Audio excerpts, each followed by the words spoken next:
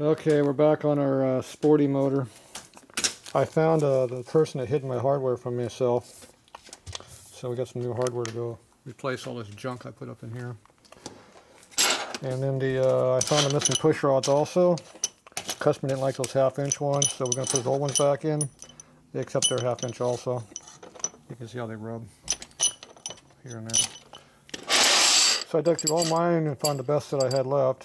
I thought I had more, but oh well. So this is a nice set of stock ones, which are smaller diameters. So see the difference in diameters? This is 7/16, that's 1/2 inch. So there you go. So when you get a push rod, you got to make sure two things are very important. One is that they're straight and round, so they're not wobbling. Two is you got to make sure the tips up here are nice and smooth and round and not rusty or gouged on. So these look pretty good. And they also have a nice finish to them too, which means they're not too old. All right, so there we go. I got all this extra work I got to redo now. Somebody put the motor together wrong last time. Nobody knows who that was though. The key is there's no video evidence of it.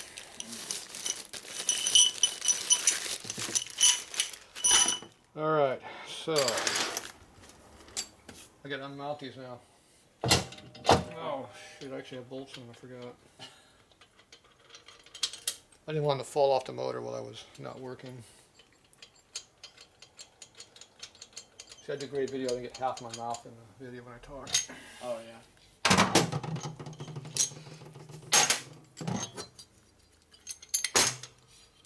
Stay away, I'm anonymous, nobody knows who I am. It's just a voice and a voice in the background with bare feet. yeah, and a personality. It's like the radio. Zero personality. It's like a radio. Just listen and hear the tools clinking. Clink, clink, clink. Oh, come on, I already pulled that one out. There, I got it that time. Okay. So now we have the correct hardware. It's exactly where I hit it. In case you don't know where that was. See, it was supposed to be down there. It was laying up there in the junk pile. Right on top. So I'm probably somebody to see it in the video and told me, hey dumbass, it's right there in the camera view. Yeah, they were looking at it the whole time. Yep. Beating on the screen. Hey, you dumbass, it's right there. They didn't see it because somebody made a comment that I was back in the background. Yeah. Oh, you know the keyboard warriors would make a comment. Oh yeah, they're good at telling me when I'm screwing up.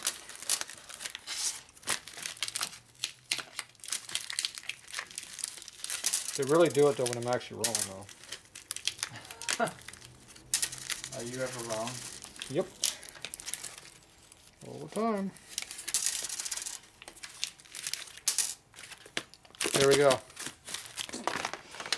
We're done.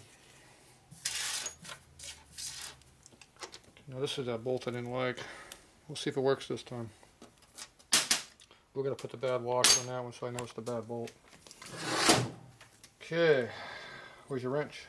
Right there. That ain't going to work.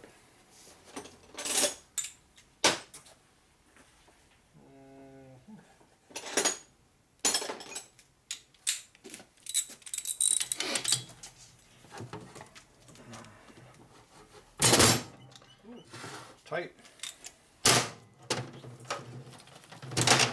Almost like somebody torqued it. Yeah.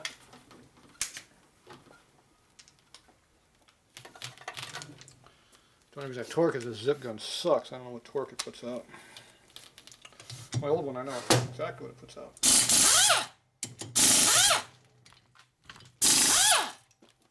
What's wrong, Scooby? Am I bothering you?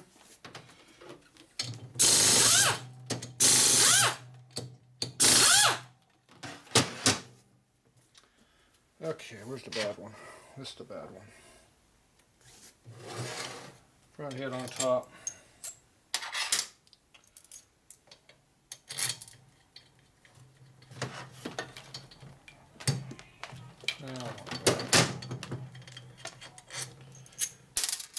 the nice looking washers on it.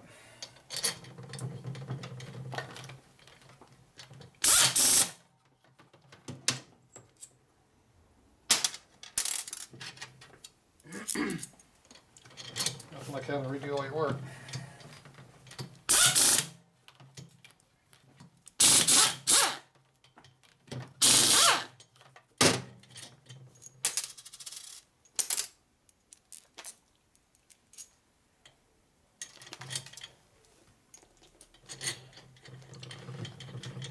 It does look better though. Very important. Well, you know, the thing with these patches all style, because they sit in your driveway half the time anyways. They gotta look good. That's right. When they're not running. Oh, we didn't need that washer.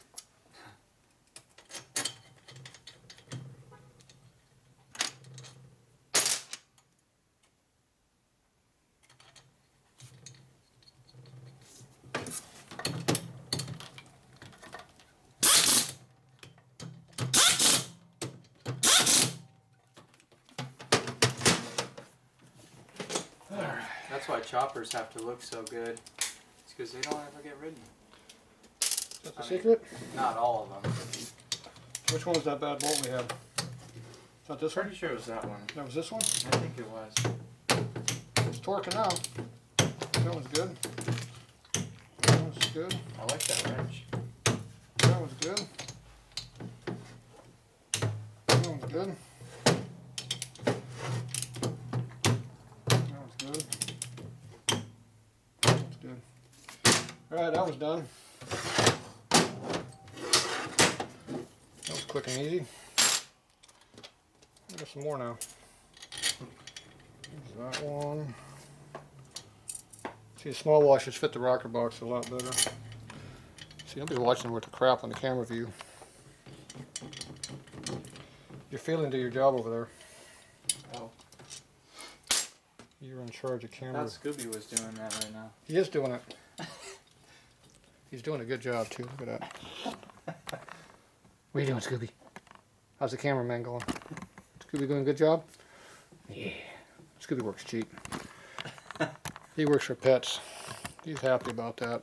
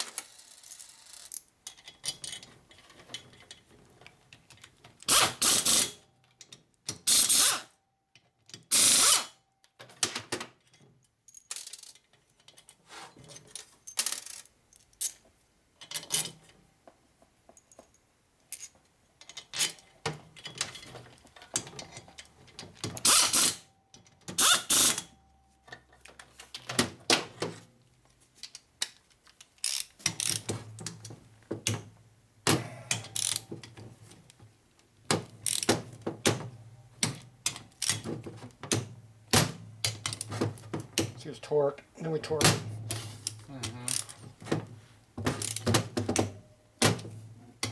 Very important to use a torque wrench to do this correctly. Yeah, that one sucks. I don't like that one. Just zip it down.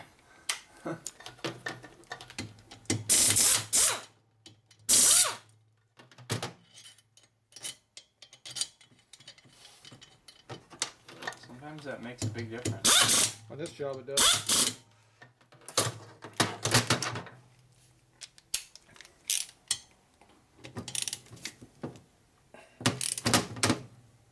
Yep. There we go. Don't work in one hole, put it in the other hole. Seems to matter on this motor for some reason. I don't know why. Motor has a history of abuse. It has a history of something. Emotional baggage. And this, yeah, whatever the word. Emotional distress is what this motor has. Okay, they look a lot better now. They're all the same. We got the nice small washers that fit a lot better than those big honking ass fat ones that were on there that stuck way up. Look a lot better. So there you go. Nothing to it. Almost no time at all involved. All right, so now we got to figure out how we do all this other crap around here.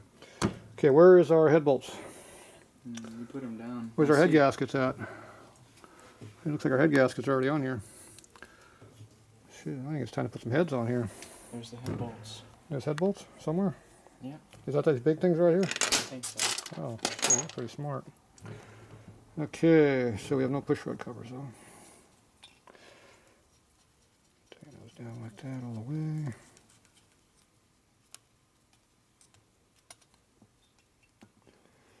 Okay, as you like putting these in here first. And the phone likes to ring when you put them in there. Well, the phone always rings all the time. Sometimes I even answer it. All right. Scooby's ringing.